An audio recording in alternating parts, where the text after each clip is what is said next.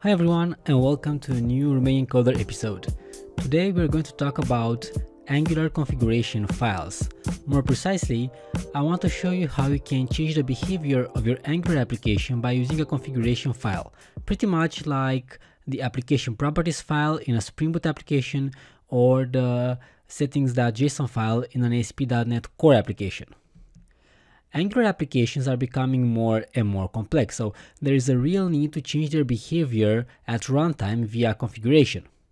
What I mean by configuration? Well, it's a simple file that might look something like this, a simple JSON with key value pairs. In this case, we have base URL as the property with a localhost value and the lock level as another property with the error value.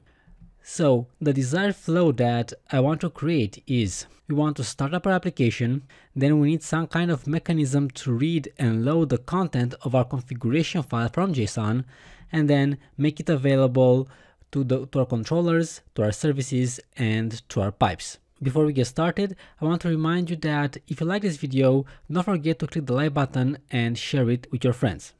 We are going to start with an empty Angular project. I've just generated this one using the ng-new command, and I'm using Angular 8. This is the default application for Angular 8. So I didn't do anything special, just created a new Angular application and served it using ng-serve. I have also created a new JSON file called app.config JSON, which I've placed at the root of the project.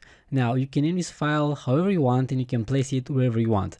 I just prefer to put it in the root because for me it makes more sense to have the configuration in a visible place. And here I've configured two properties, base URL and the title for our application. Of course, you can go crazy with this and add as many properties as you need. The first thing that I want to do is I want to create a new directory over here and call it config. Then I'm going to create a new TypeScript class and I'm going to call it AppConfig. And we're done. I'm going to delete the spec because I'm not going to do any tests. And in this class, I'll make it abstract. And now I want to map the properties of this class with the properties in the application config.json. So I'll have a property called title of type string and another property called base URL also of type string. I'm going to format this a little bit.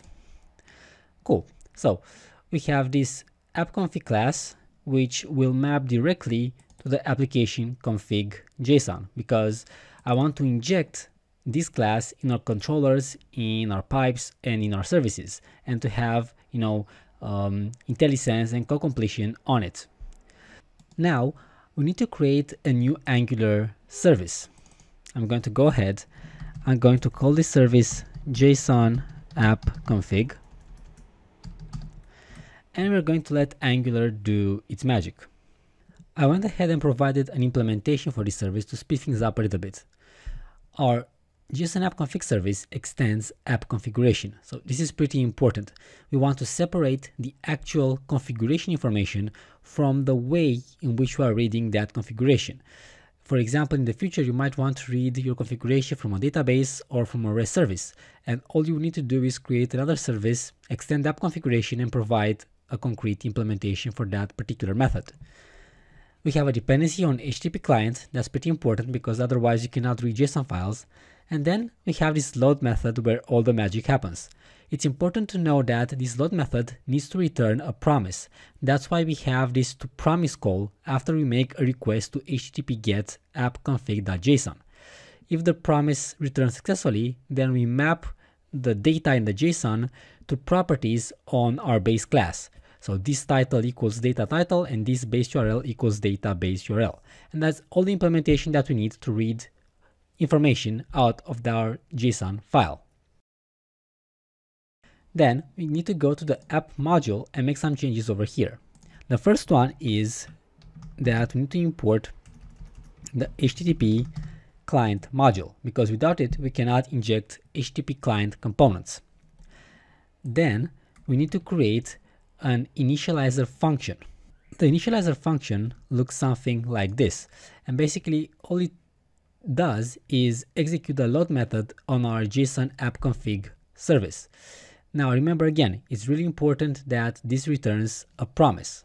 We're going to use this initializer function in the app initializer provider to hook into the Angular bootstrap process.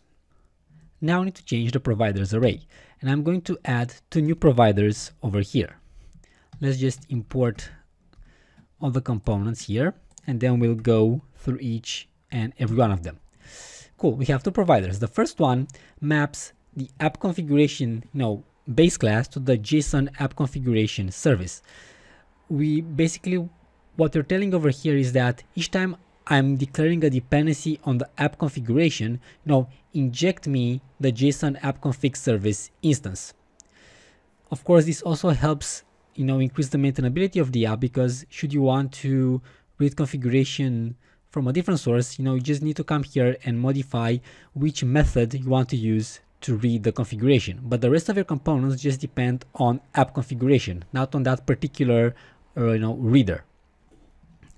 And then we have the second provider called App Initializer, which is a built-in provider, and this is where all the magic happens. This is where we can hook into the Angular bootstrap process.